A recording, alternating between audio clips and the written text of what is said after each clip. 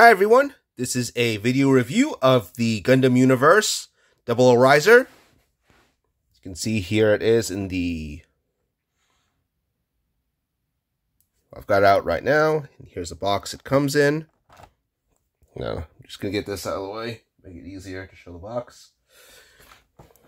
There's not much in here. I've taken out all the accessories except the adapters for the flight stand or the Tamashii Nations thing that works with it.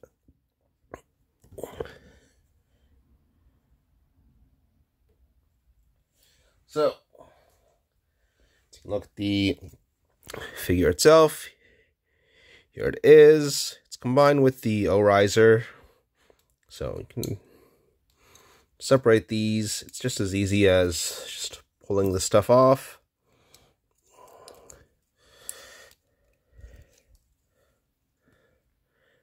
It's on there pretty tight.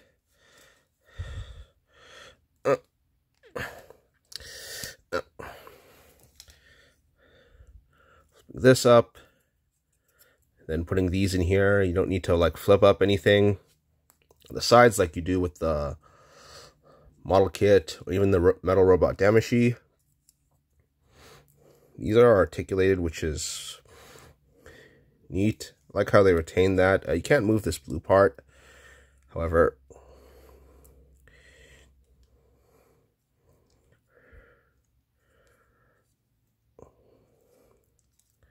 You can just put these back on. It does come with these two sword gun thingies. You can turn it to a sword like this. Just turn it around. You don't need to like take out the sword, but it does come out. Then I'm just gonna put the stuff back on. Alright, so I put the stuff back on and put the gun thingy back in here. I really like how it looks combined. Definitely one of the coolest and toughest looking mobile suits in any Gundam series.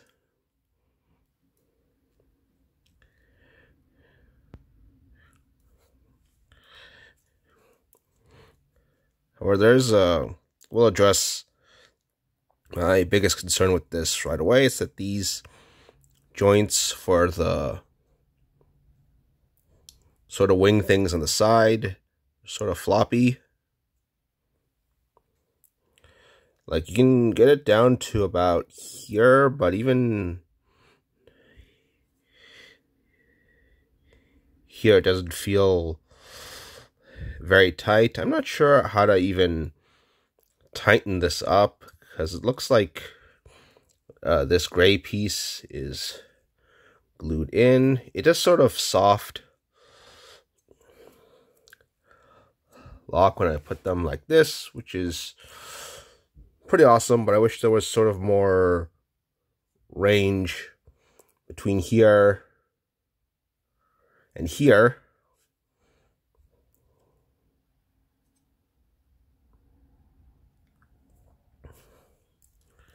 But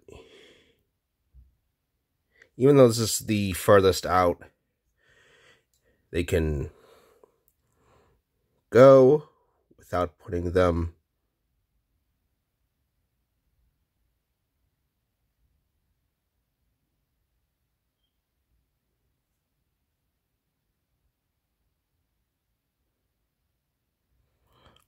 up very high. Still looks very cool.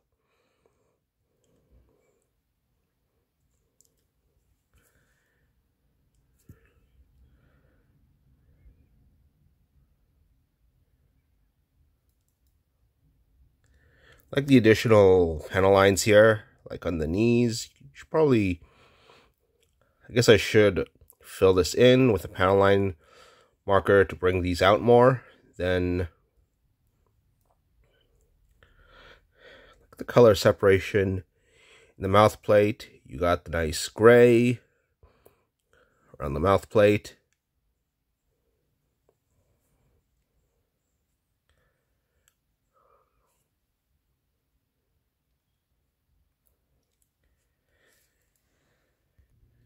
As for the articulation,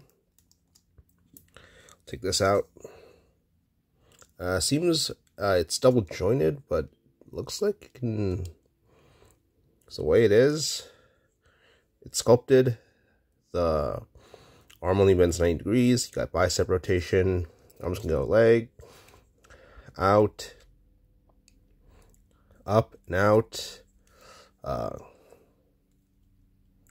a bit of ab rotate articulation here.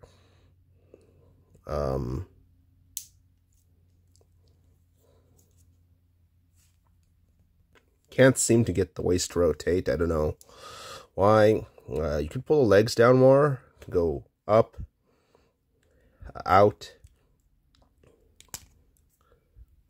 There's some swivel at the upper part of the thigh, but unfortunately comes out of the ball joint really easily. Unfortunately, you don't get much with the knee 90 degrees, just like the elbows. Legs are on a ball joint, so you can sort of go. So it could move in all directions technically, and the piece here moves up and down, so you'll probably get more tilt out of it. Yeah, so oh, yeah, very cool looking Gundam Universe figure. Got the 00 Gundam, has great, actually okay articulation. It is the elbows and knees aren't quite have as much degree of movement as I'm used to seeing in other Gundam figures, like the model kits. Don't like the floppy joint for the wing things on the side, but they still look cool. This is still a very cool looking Gundam Universe figure with decent articulation. Please like this video, and if you do, please subscribe to my YouTube channel. That's it for my review. Bye.